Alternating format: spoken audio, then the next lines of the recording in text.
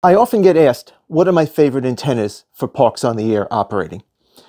Well, you can see I have quite a collection here, and I'll tell you, my two favorite antennas are in this pile.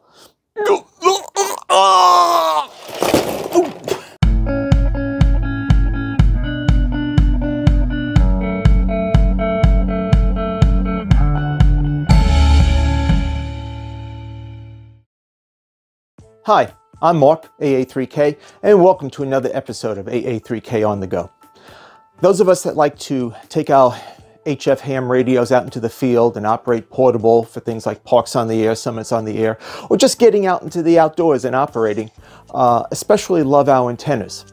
Face it, they are the things that connect our radio waves to the ether, sending them off and pulling them back in. I've been actually operating portable for over 20 years now, initially primarily when just camping, taking an ICOM 706 with me. But as time has marched on and parks on the air has become a big part of my outdoor operating, with over 130 park activations underneath my belt, I've developed two favorite antennas that I use for almost all of my parks on the air activations. My first favorite antenna is an end-fed half wave.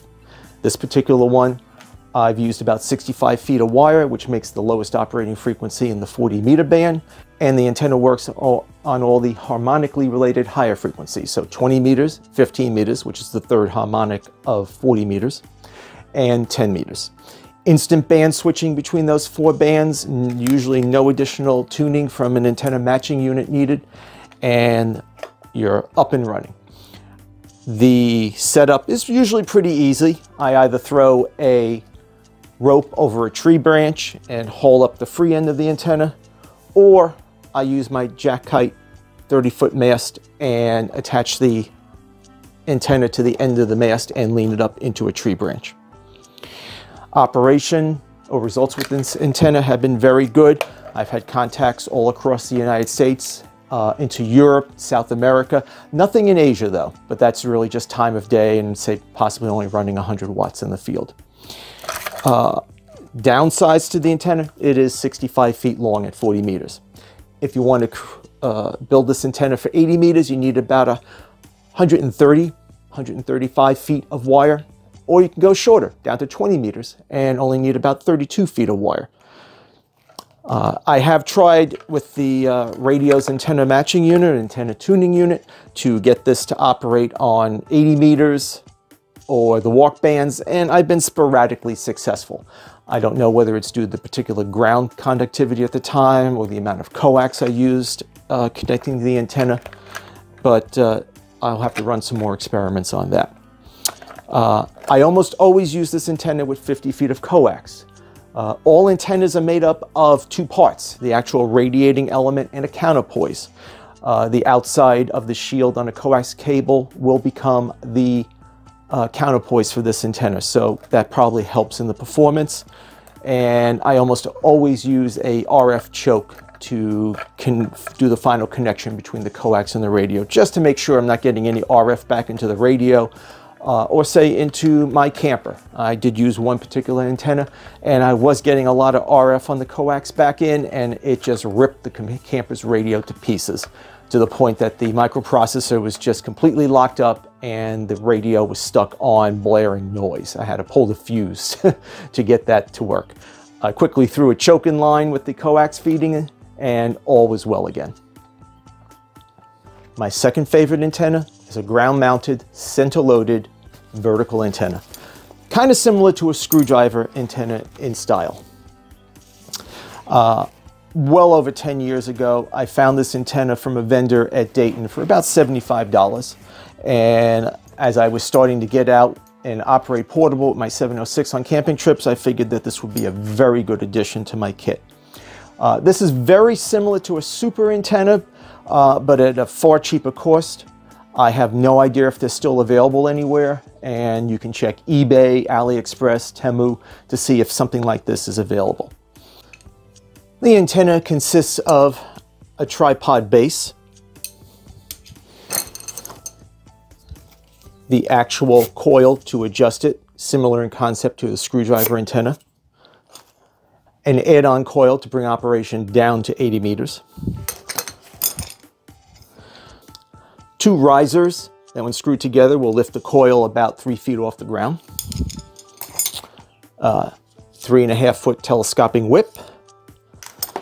And a flat plate along with a C-clamp in case I want to like mount this to a table or something like that. Theoretically, I can even drill a hole through there and put a spike in here if I wanted to punch it into the ground. For ease of use on the antenna, I added a 90-degree PL259 to make hooking up the coax a little bit easier, and a tape measure where I measure from the bottom of the antenna to the bottom of the sliding tube where I have the amount of coil to expose for the various bands that I operate with this antenna. The antenna came with about 15 feet of radials. It's 4 runs of 3 conductors of ribbon cable. And I found the operation a little bit squirrely, particularly on 40 meters. Now, I could probably strip all of these ribbon cables apart, but then it'll be a very unwieldy mess to roll up and carry. What I did suddenly think of is get a spool of speaker wire. And I stripped off 2 33-foot lengths and separated each of those things. So I have 4 33-foot radials, and I hooked these up to the antenna.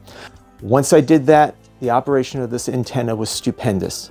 I've had contacts again all over North America, in Europe, into South America, and the Piece de la Resistance, contact with Antarctica while doing a Parks on the Air activation. I'm going to do a quick demonstration of setting up this antenna so you can see how it goes together and make your decision if you want to find one. Finally, some really nice weather to film outside instead of in the studio sunroom. So here's a demonstration on how I set up this center-loaded vertical.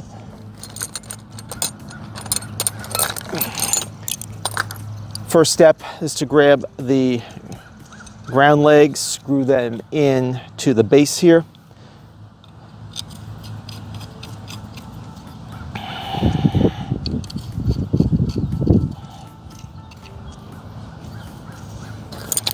Then take the 2 vertical risers.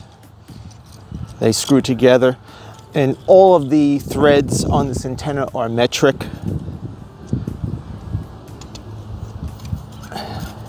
I use this with both the telescopic whip that came with this, as well as a 102-inch CB whip, which had a friend of mine weld together a 10mm bolt and a 3/8 by 24 or so standard antenna thread nut. And I screw the bolt into the top of the tuning coil. Then I screw the antenna into that adapter. The overall performance with the CB whip is definitely better than with this telescoping whip, but the telescoping whip has the advantage.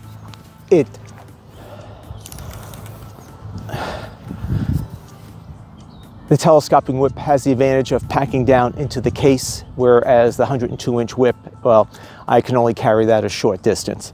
I then attach the ground radials to the spade lug on the base of the antenna here, and I spread them out, usually in just a plus pattern. Sometimes if my space is tight, I'll just spread them out into a straight line. That's it. Spread out the radials. Adjust this with my listed references to the appropriate length. Check the SWR on the radio, and I'm ready to operate. It can be set up with this antenna roughly 10 minutes tops. So there we have it. My 2 favorite antennas for portable operations, including Parks on the Air. What are your favorite antennas for portable operation? Why don't you put it in the comments below and we can continue the discussion of this. What other antennas do I use? Well, for my QRP portable operations, I typically use my KM4 ACK NFED half wave or the ground mounted vertical. With the ultra compact HFGO kit I put together, I've been using the K6 ARA NFED half wave. Both as NFED half waves, just with lower power, work just as well as my full-size one. When I first started operating portable, I would take this behemoth, an Alpha Delta DXCC fan dipole, good for 10 through 80 meters. It's made with solid core wire. It's pretty heavy to set up, and you have to get those fan dipole ends around other branches. It was a lot of work to set up. I'm very happy that I did discover end-fed half waves. When I first started doing parks on the air, I purchased a Ultimax DX Stream 33 foot. Lengthwise, this works out very well for setting up in the field.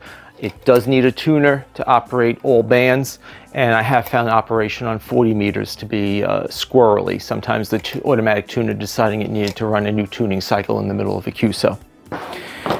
And finally, I built a 20-40 meter link dipole. I have used this during the Pennsylvania QSO party, and this worked very well, and I found with an antenna tuner I could get this to load up on 80 meters, which was particularly important that particular QSO party that I used it during. I was actually at Black Moshannon State Park in Pennsylvania. The entire contest moved up to 80 meters very early in the contest. That is how bad propagation was. Hey, remember, I'm trying to help you make the outdoors your ham shack. This is Mark, AA3K73, and I'll catch you in the next video.